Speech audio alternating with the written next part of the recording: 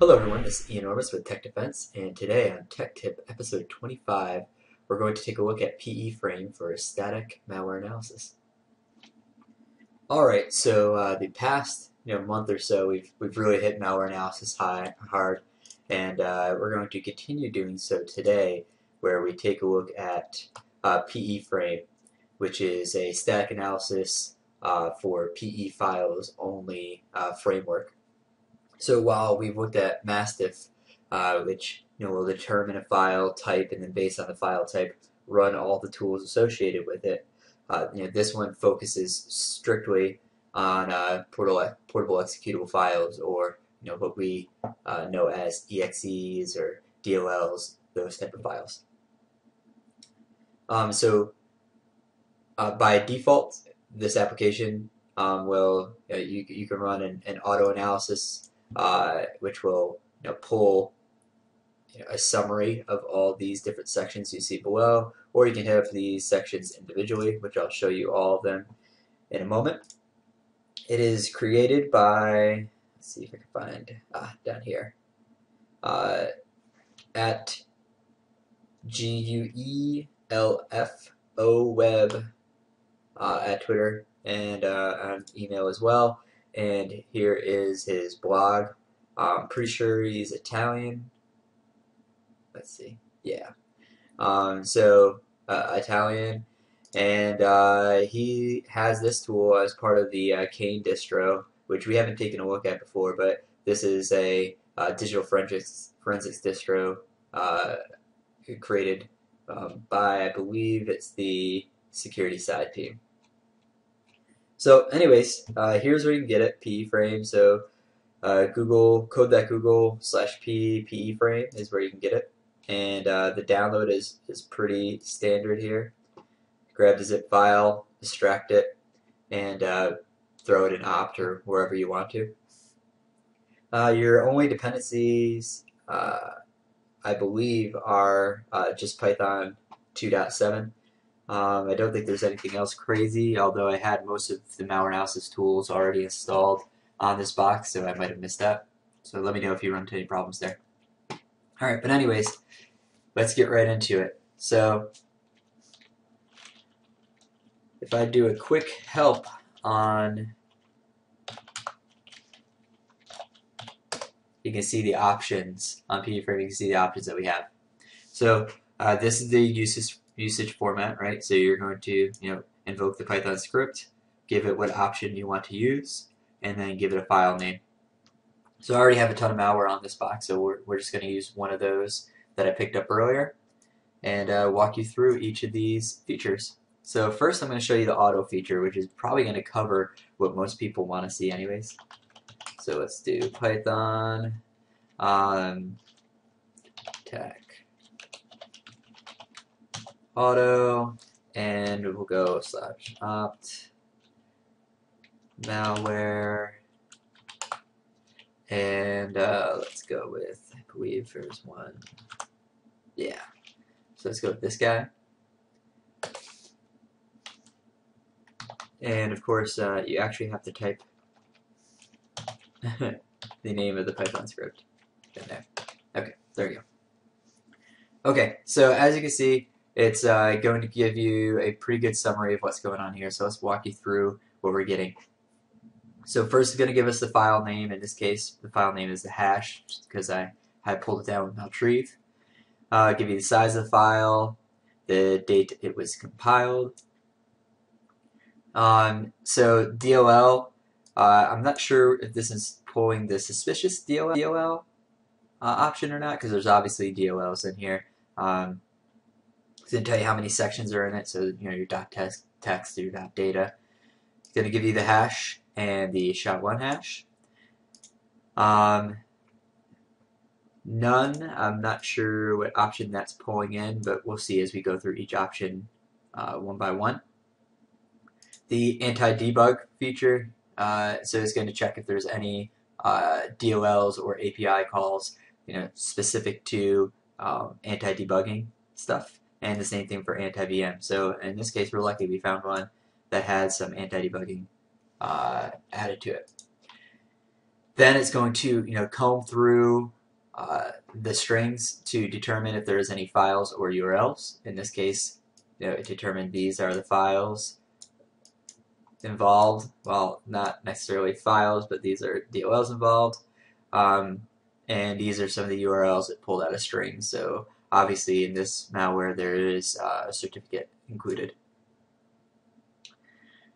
Then it's going to call out some suspicious API functions, ones that we normally associate with doing some bad stuff, right?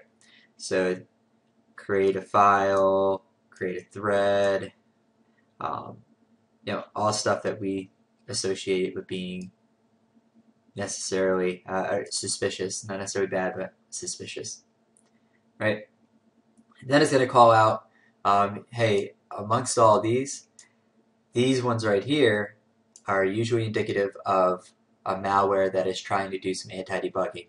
So, for instance, you see the key here is debugger present.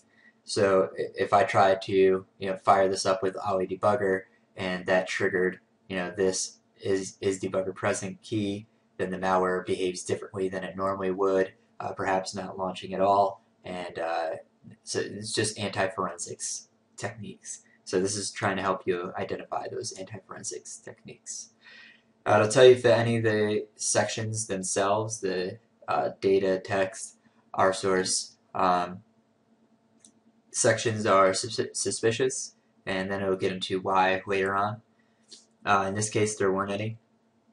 And then it's going to pull some metadata from the file. So this is what the file's real name, or this is what the file internal name was, the version of the file, and then it'll give you a company name and so on and so forth. Sometimes this will include a location as well. But that covers the auto portion of it. So say if we wanted just to get the info portion by itself, we can go ahead and run info by itself and just get the file name, the file size, and sections and so on. We just wanted the hash.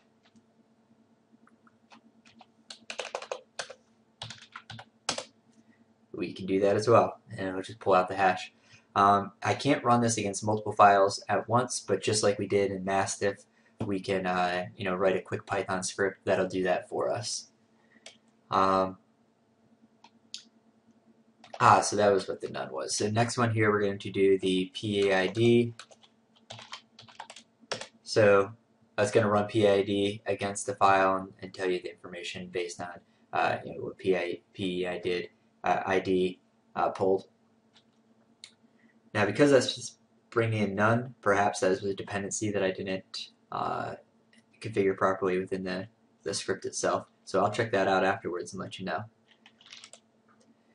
And then it's the anti-VM, the anti-debugging. So we know anti-VM didn't have anything, but the anti-debug did. So let's see, calling that out on its own.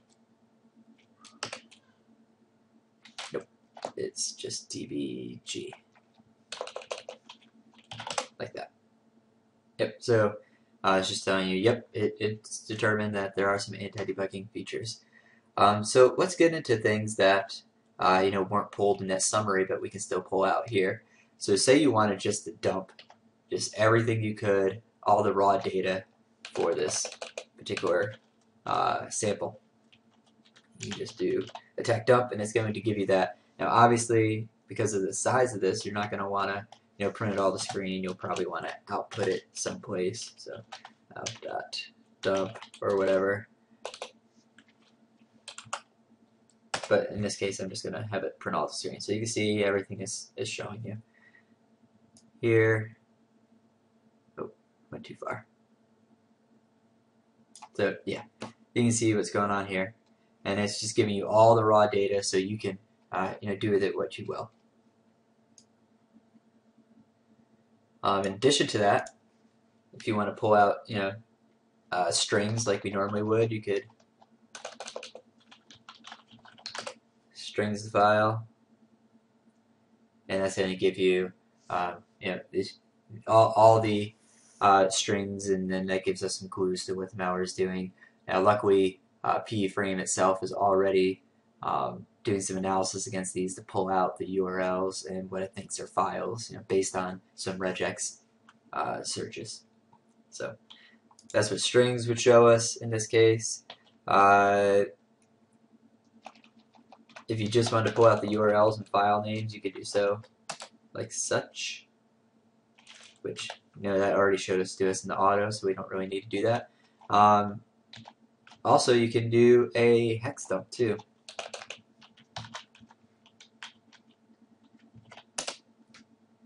So you get the straight hex to put in the hex editor of your choosing. Of course, again with this one, you'll probably want to pipe it out to a file instead of viewing it in console like this. And last but not least, you can pull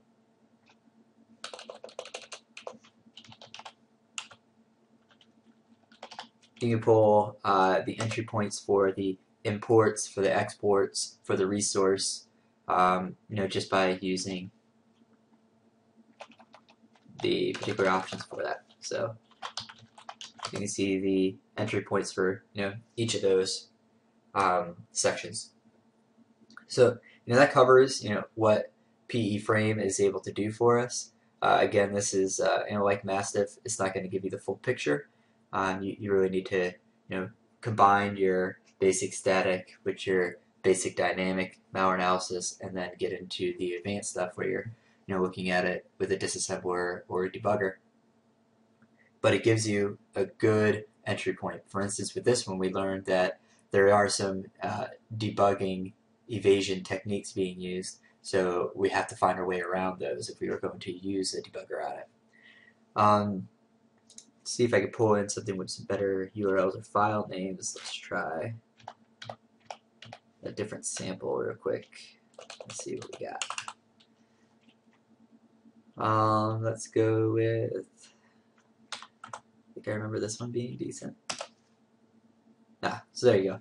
So you can see it could pull some actual URLs out of this sample as well, and some actual file names that might be present or something you want to look for when you're setting up your process monitoring or whatever. But that about covers what I wanted to do today with Peframe.